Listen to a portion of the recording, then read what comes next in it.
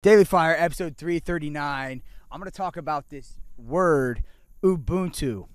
So it's an ancient African word meaning humanity to others. So I'm reading this book right now called Legacy. It's about the New Zealand All Black rugby team, and it's about building their culture and how to create this culture of togetherness.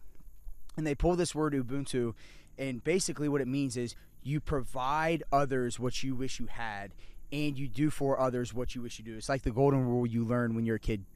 The main premise of it is that everything you do, your goal is aligning with that of the greater team or the greater good. So you make personal sacrifices so that sometimes, we'll relate it to soccer.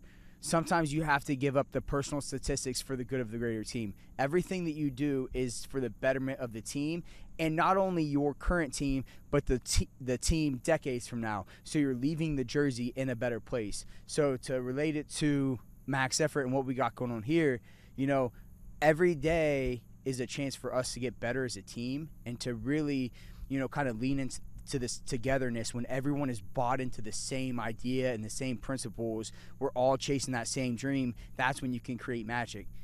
Daily Fire 339, Ubuntu.